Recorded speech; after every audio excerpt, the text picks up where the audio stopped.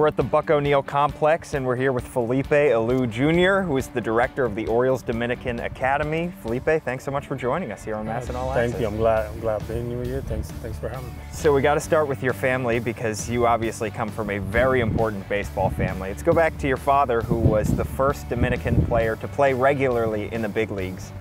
What does it mean to carry on the Alou name, especially considering you're Felipe Alou Jr., named after your father? First of all, it's a blessing to carry our family name. I do it proudly, but also I understand the weight of it because of what they done, what my dad did. I know he played in an area where those guys have to really push it back there, and he lay out the way for so many Dominicans. And then, my brother Moises, and now my brother Luis. So yeah, it's a big weight on your shoulders, you can say, but also, you carry it so proudly. I'm glad you mentioned your brother Luis. Of course, you were in New York for his introductory press conference as the new manager of the New York Mets. What was it like to see your brother named the new manager of the Mets? Pretty surreal. Going back to our years where we were kids, playing around the house and playing, games and watching TV. And knowing what he's done throughout his minor league career as a manager, knowing that he paid his dues, like he developed as if he was a player, and getting this big opportunity now, it's pretty surreal. I know he's pretty excited. We all are as a family. My dad, he thinks he's managing again. Yeah, he's always on the phone with him and all that stuff. And he lives in Florida, and he makes sure he spends time with them. But definitely pretty surreal. And of course, your dad, as you mentioned, was a manager as well.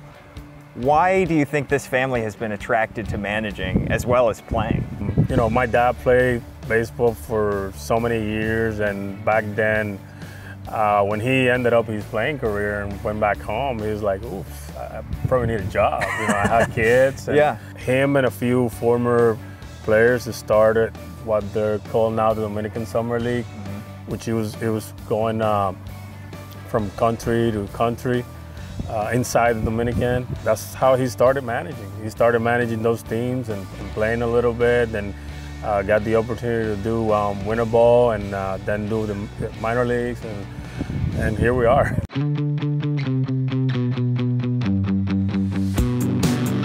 How important do you think it is to have that Dominican Summer League, which now has exploded? And of course, we're going to get into your work with the two Orioles teams, but the fact that there is a presence there and it is so strong now and it is connected with the major leagues, how important is the DSL?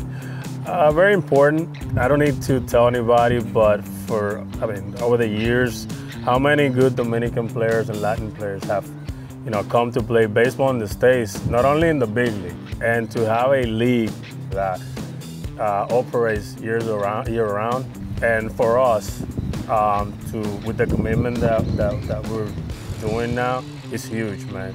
Two teams, about 35 players on each roster. You manage one of those.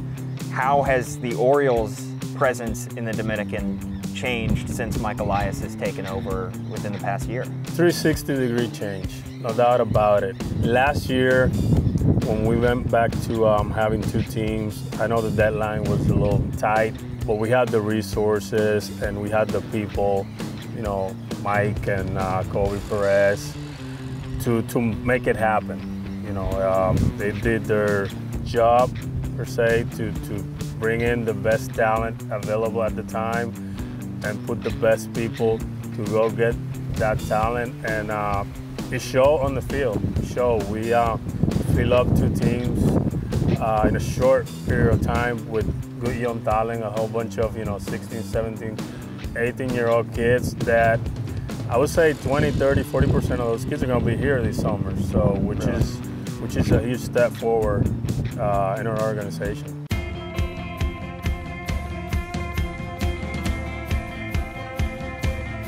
And these kids are 17, 18 years old. How important is it to develop them at that age? Because a lot of their talents are pretty raw at that point, but it's your job and the job of others like you to develop those talents. These kids, they live home before 16 years old, but sometimes they're helped by these Buscones down there, so they might leave their houses at 14. or you had to even out between, you know, this kid's still learning how to play baseball, but he left home at a young age, so you got to be a parent too. And yes, teaching these kids the everyday grind to become a young, successful man, not only a ball player, but a man. It's definitely a grind for us as well as coaches. I mean, because raw talent, perfect. Yeah. You know, you want that. You want a raw, talented 16-year-old kid, but you got to understand too that sometimes this kid, they didn't got the education that you would want a 16-year-old kid to have, and it's not their fault. It's just, I mean, they're trying to follow this dream. That's a huge thing in the Dominican because now you can provide to your family. How much joy would you say that you get when you were able to get a kid to not only understand the fundamentals of baseball, but understand the fundamentals of putting in the work to become successful? Believe me, it's like if a kid of yours is just starting how to read. Yeah. It's the way it is. I mean, because you get these kids so young and, like you said, so raw and so like open-minded. You know, they want to hear from you 24/7. They want to be around you. They'll text you. I had kids text me at night during the summer last year. Hey, how you doing? Hey, I think I'm doing. You know, thank you for everything, which is pretty cool. I mean, you treat them like your own.